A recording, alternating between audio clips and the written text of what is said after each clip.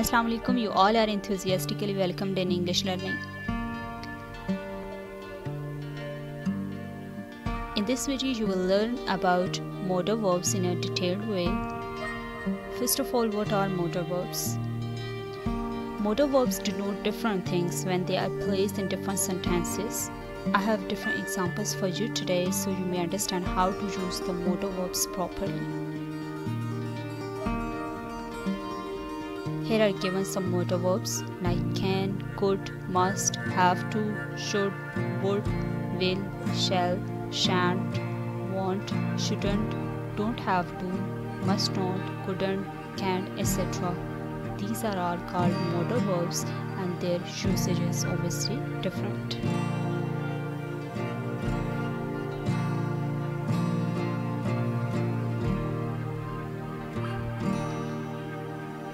Now let's discuss the usage of modal verbs. First one, can and could. Can and could both are used for showing the ability. Can is used for present ability and could is used for showing the past ability. See the example. Soma can speak 3 languages. This is the present ability of Soma that she can speak 3 languages. Next sentence, he could speak fluent French when he was 5. This is the past ability of someone that when he was 5, he could speak fluent French. Okay. Now, second, can, could, and may. These are actually used for showing permission, for asking permission. See the examples. Can I sit in that chair, please? Can I ask a question, please? Could I open that window? May I borrow that dictionary? Here, could and may are more polite and formal as compared to can. Can is not formal.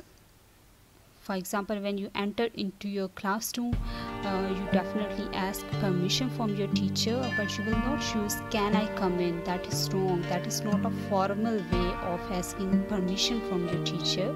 Obviously, you will use may I come in instead of can. So, this is the difference. Second, should.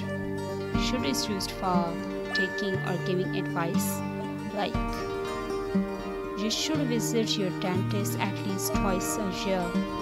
Second, you should try to lose weight.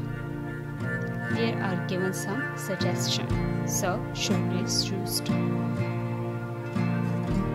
Fourth one, must, have to, ought to.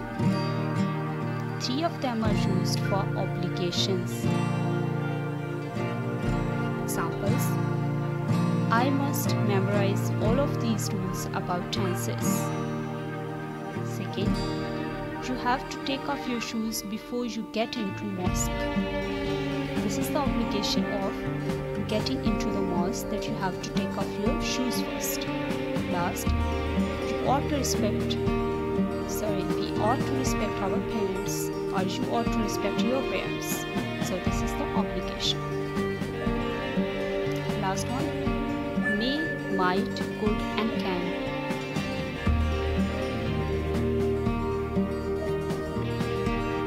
Are used to say something possible but not certain. Like, it looks nice, but it might be very expensive. Here I have given the percentage, may 50%, might 30%, or less than 30%, could 40%. When you are less sure, when there are less chances, you will use might. But when you are more sure, then you will use may. Like it may rain and it might rain. There is a difference. He may be coming to see us tomorrow. Maybe it shows that you are more sure. But when you will use might be in replacement of maybe, then it's mean you are 30% or less than 30%. You you are less sure than me.